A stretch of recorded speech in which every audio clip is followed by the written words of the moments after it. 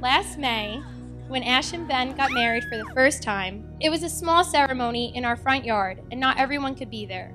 It was different. This time, it's the real thing, and we could finally see Ashlee in her beautiful, gorgeous dress at the venue of her dreams, surrounded by a ton of loved ones.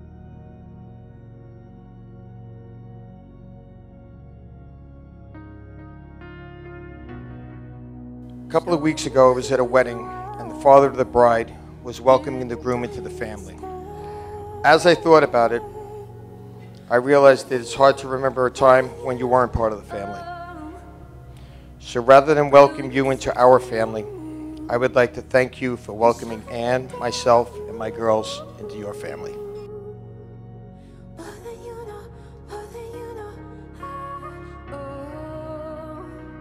While we were inseparable for much of our youth, Ben and I are very different people. Despite the stark differences between us, there is one thing we both agree on. Meeting Ashlee was one of the single best things that has ever happened to him.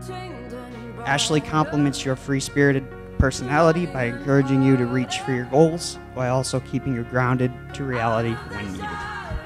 You've never settled for anything less than your heart's desire, which is abundantly apparent in the love you share with her. The amount of support and affection she affords you, even in the most challenging of times, can only be born from a place of true love.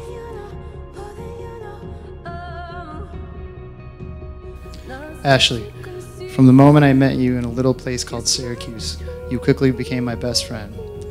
After only 2 weeks of spending time with you, I told my closest friends that I thought you were the one. For your average college-age couple, it may have been the Keystone talking, but we were different. Every moment has been something special, and I began to not feel like myself unless I was around you. A casual movie night, a day at the dog park, cooking dinner together. I will always look back on these moments and remember how lucky I am to have found you.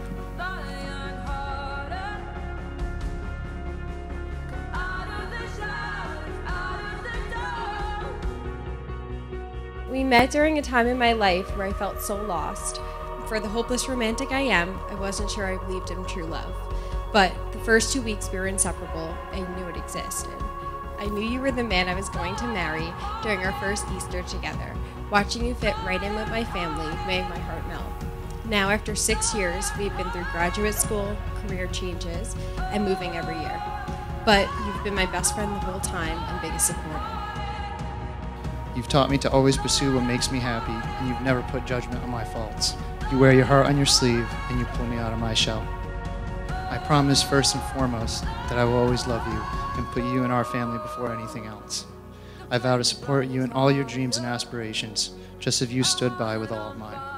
I vow to be by your side through everything life has to offer, and to protect you and comfort you forever and always until death do us part.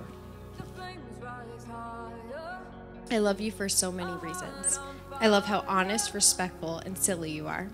I love how you care for Rosie. It makes my heart burst knowing how much you will love our children one day. For all those reasons, I want to make you a couple promises. I promise that as your wife, I will not keep score, even though I know I'm winning. I promise I'll try not to watch the next episode without you. For the rest of our lives, I vow to support you in your dreams and ambitions. I vow to encourage and inspire you in good times and bad. I vow to love you and be your biggest fan and partner in crime. You're my husband, you're my best friend, my one true love, and I promise in front of our friends, family, and God that I will be faithful and a loving wife to you. I love you with all my heart.